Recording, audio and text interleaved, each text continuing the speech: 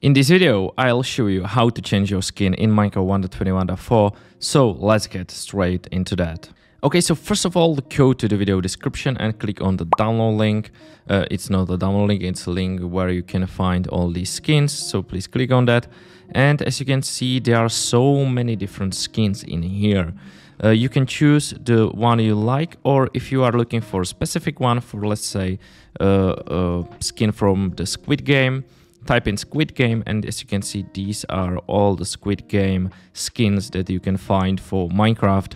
So let's say you like this one, so let's open it up, and if you want to change it a bit, you can go and hit edit skin, and you can change the color, you can edit the color and do so many different stuff. So let's say we want to add this beautiful color on the top of the head, and you can do so, and then just hit download.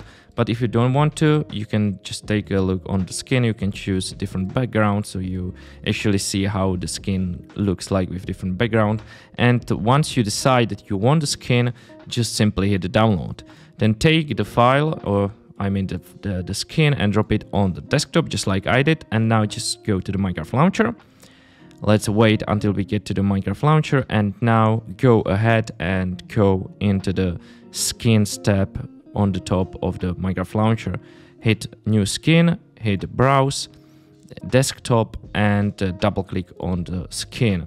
As you can see, this is it. Let's name it Squid Game, and it's the officer, so let's choose officer, hit save and use. Now go to play tab, and let's choose whenever version you want and hit play.